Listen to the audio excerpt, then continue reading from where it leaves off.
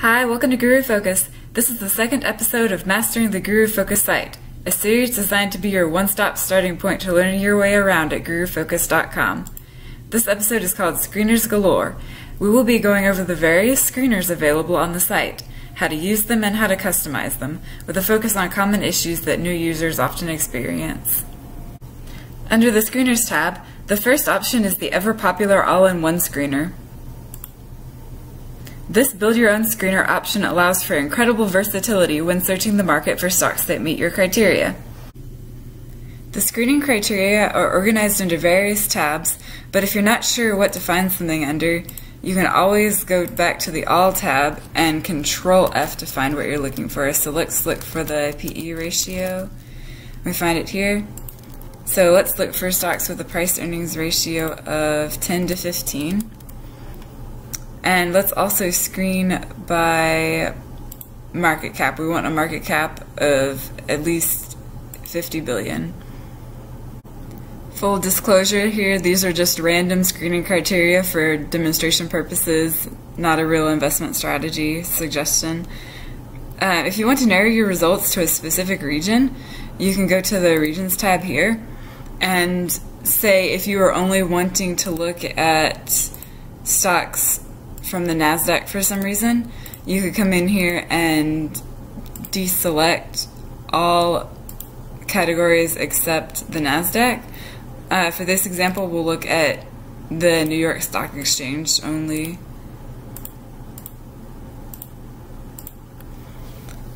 And that's how you sort by region. So we'll go down here and look at our results. And if you want to save this screener, you would actually go back up to the top here and see where it says temp screen. You hit save next to it and you can name your screener.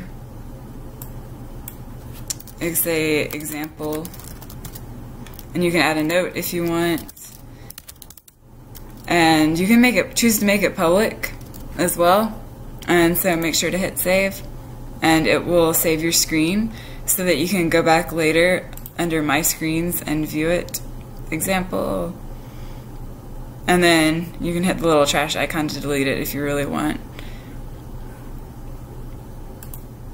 And so you might have also noticed that there's a category called Display View under here. What's that? Well, the view should not be mistaken for the screener criteria.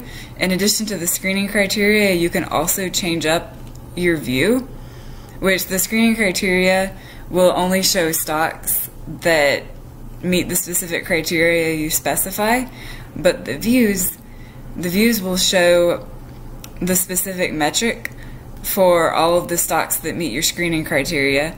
So say if you wanted to see the 10-year net income growth rate for all of the stocks that meet your screening criteria, you could enter it here and select it, and it'll show up a separate category with your viewing criteria. And side note, if you click on the little gray box, you can sort your results by that specific criteria in ascending or descending order. Now, to save your view, you can go to Temp View here and select the edit that's next to Temp View, and you can change the name of your view to whatever you want. You can also add a note here as well and save. One important thing to note is that if you want to save multiple views in the same session, say if you also wanted to search for the 10-year revenue growth rate as well, and you wanted to save that as a separate view, you'll have to make sure to go in under Edit and not only rename it, but also save as New View instead of just Save, because if you just click Save instead of Save as New View, it will replace your previously saved view with the new view, and it'll do the same thing for the screener as well. In addition to the all-in-one screener, we also have various preset screeners. For example, our popular Buffett-Munger screener, which is based on various screening criteria of Warren Buffett and Charlie Munger, as well as things like Joel Greenblatt's Magic Formula screener, fast growers, CEO buys, insider buys, that sort of thing. That's all for this video. Next week we'll be diving into history with the backtesting feature, so stay tuned.